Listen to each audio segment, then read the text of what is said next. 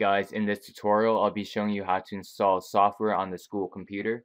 So right now I'm using the student account on the school MacBook, and what you want to do is go find the software that you want to install on the school computer. So I'm going to use Audacity and I'm going to download and install it.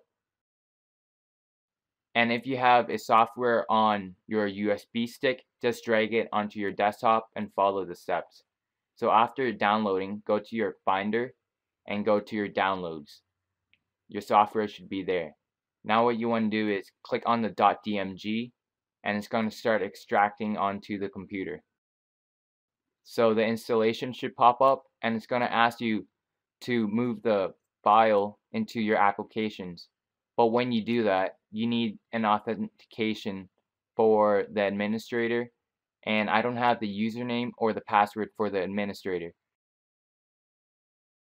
Instead of dragging the file into applications, drag the file to your desktop and it's going to start extracting there.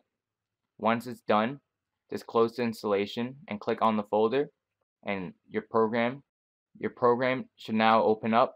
Just click open and it should work. So that's how you install software on your school computer. Thanks for watching. Don't forget to rate, comment, and subscribe. Follow me on Twitter. Check out my channel. Share this video, and I'll see you next time.